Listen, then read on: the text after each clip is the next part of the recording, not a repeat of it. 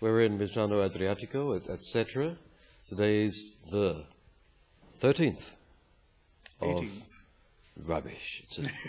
It was the 11th, 9/11, 2 days ago. It's the 13th of September, 2006. I thought you meant which session, etc. No, that's... right.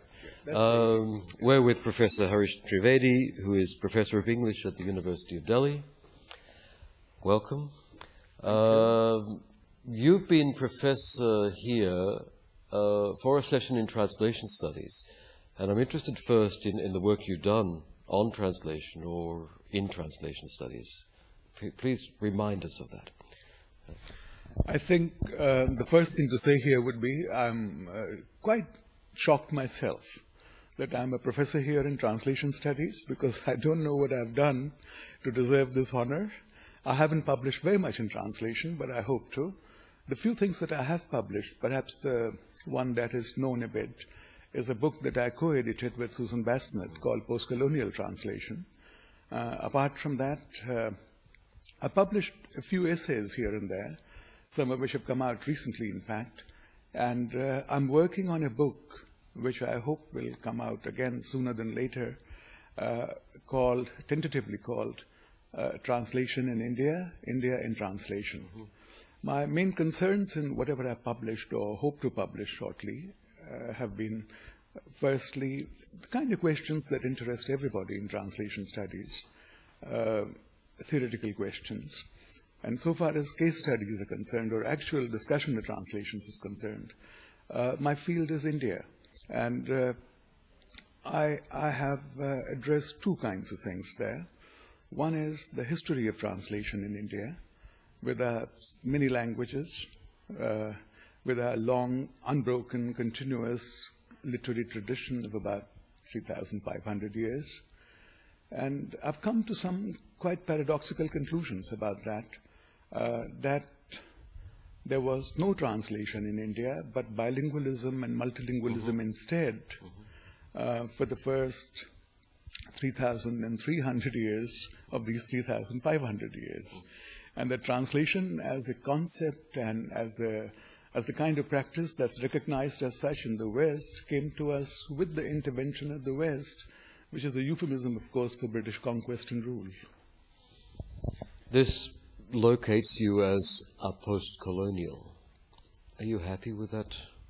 That's what we would see you as bringing to translation studies. Are you happy with that characterization? Yes, indeed, indeed. You know, when Susan and I were talking about doing a book together, the idea is funny, but the way it came to us was Susan said, let's do a book together, and only then did we think of what to do it on. And her contribution in that title was translation, and my contribution was post-colonial.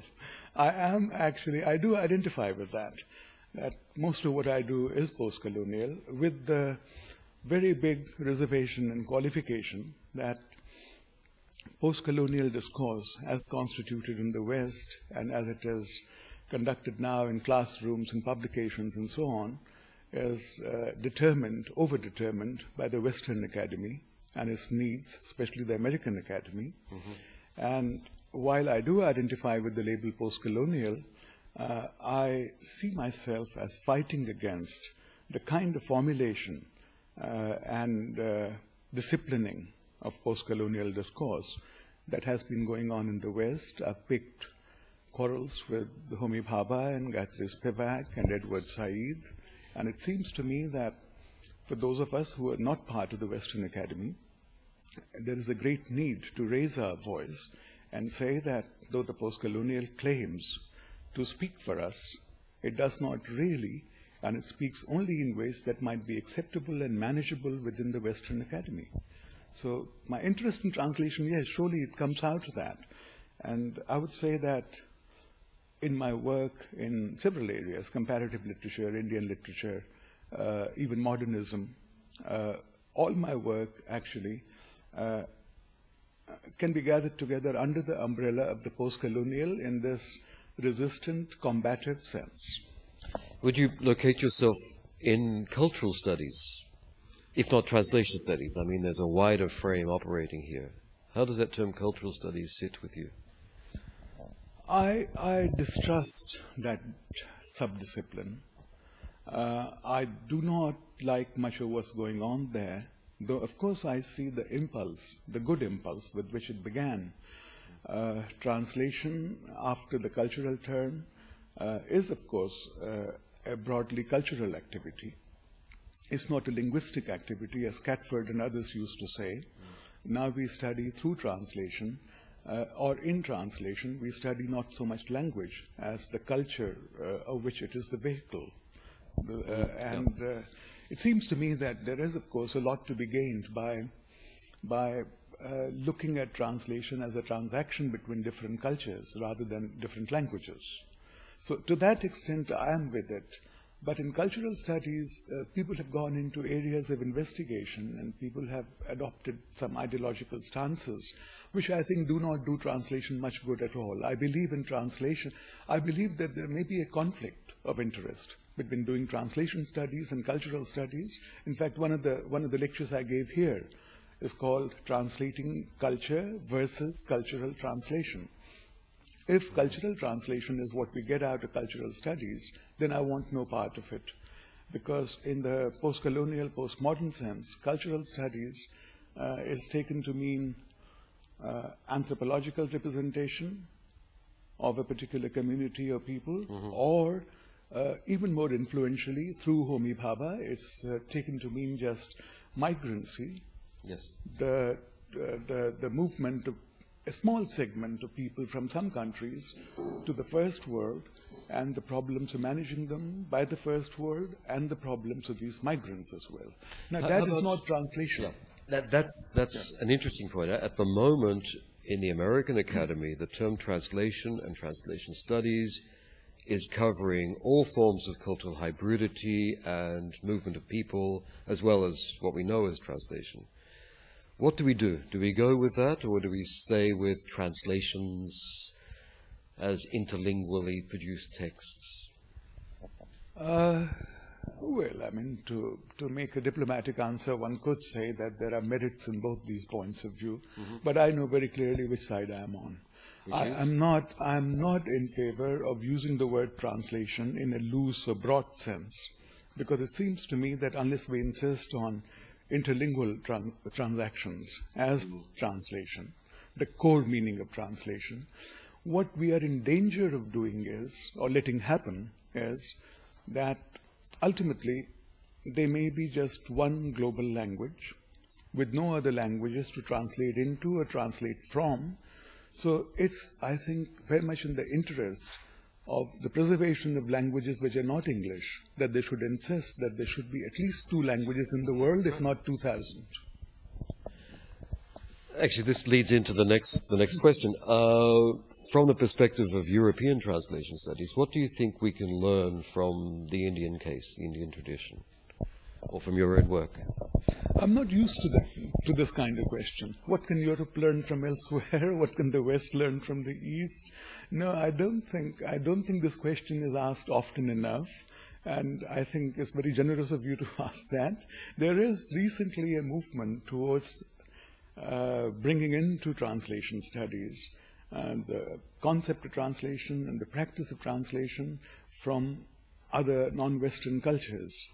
And I, again, have mixed feelings about that. It's a very good thing. It's a kind of a post-colonial thing, really, to try and diversify and broaden the discourse, translation discourse. At the same time, as again I've said in a paper about what the concept of translation is in India, or different concepts of translation in the plural, can we really bring in other discourses into a discourse which is already quite dominant enough throughout the world, without co-opting them and without using them in the service of the Western discursive practices regarding translation? If I say translation in India is called anuvad, and that is a different metaphor, that has a different tradition how to do it, which do not line up with anything in the West at all, what am I doing? Is it native informancy? Is it exoticizing what I have? And how will the West then incorporate it or deal with it on its own terms. So one has these conflicting impulses. At the same time, on the whole, I think it's certainly a better thing that people in the West should know about what's been going on in India in terms of translation or related activities than not. Maria Timoshko and I have both been talking about it, including in print in a volume just edited by Theo Hermans, translating others. My feeling is, yes, what can Europe or the West learn from the Indian case? I think the first thing to learn perhaps would be that we have 22 major languages, so it's a bit like Europe. And the kind of coexistence between them. Europe as a unified concept has come into existence only recently. Before that, it was a history of repeated conflict and appropriation and conquest and reconquest. It's not that in India we were always peaceful. This went on as well. But I think political and military battles were one kind of thing. And happy linguistic coexistence was another thing in India. And this was made possible in a stronger way in India, I think, because of the common origin of languages from Sanskrit, than perhaps the comparable case in Europe and Latin and so on. So translation in a multilingual context, which necessarily does not promote more translation, is one kind of thing that India has to offer by way of study. Another is, it seems to me, that in India, there is a tremendous tendency these days for Indians themselves to translate our literature into English. This kind of self-translation or auto-translation on this huge scale, again, may not be a very common practice in other countries of the world. And then the question arises of what we translate into and who we translate for. For other Indians only, in Indian English, what palpably looks like, smells like, feels like Indian English? Or should we really aim at going international and knowingly alter our translations in the hope that our literature will burst in a big way upon the global scene? That's again a very complex question. There are more Indians translating into English than there may be Britishers or Americans. Let me change tack. When you were 22, 23, 24, I want to know how you got to where you are here. What were you doing then? And where did those paths lead to? Just very briefly. I'm not ready to write my autobiography yet. I think there's more to come. But let me go back to this moment. At 20, I had got my MA, and I had begun to teach in a university in India. At 24, I had got a scholarship to go to England. In fact, that's the year I did go there to start my PhD, which was on Virginia Woolf. We all begin how we can. And when I got back with that PhD, I said to myself, let that be a closed chapter of my life. Let me now go on to do something else. Because what Britain did for me was to prove to me, and I needed proof, that English literature was not my literature. It could never be my literature, in the way that it was the literature of people who lived there. Earlier, and this is the extent of colonization that happens. I was not the only one. We all thought that English literature was as much ours as anybody else's. And living in Britain for 3 or 4 years did that wonderful service to me. When I got back, I began some comparative studies. For example, I wrote a paper. The first paper I wrote after getting back to India was on an adaptation of a novel by George Eliot, Silas Marner, a thoroughgoing adaptation, total cultural translation, as some people call it, by the best novelist who has ever written in Hindi. So he was no less gifted in Hindi, he's no less big than George Eliot in English. So this kind of interaction was what I got into. I wrote a book called colonial transactions, English literature in India. I began teaching comparative literature with translation as a part of it. Then I began teaching a graduate course in translation studies. I began teaching British writing on India and Indian writing not only in English but specifically on Britain. So I got interested in what was going on over the last 2 or 3 centuries of colonization.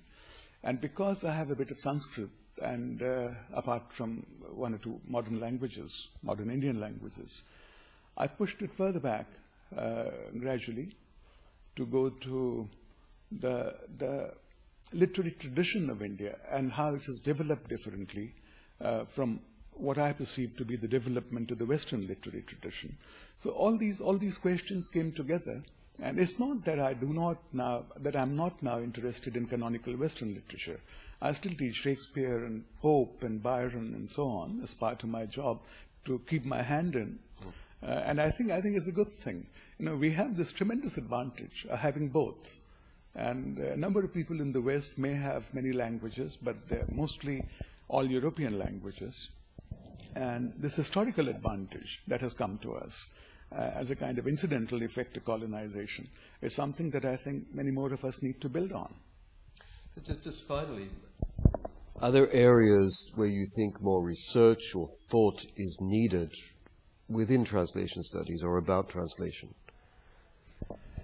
Yes, I do think so. One of the questions, for example, that has interested me greatly is most people who review works of translation or who discuss them at any length are bilinguals who know both languages and therefore are thought to be competent to do this.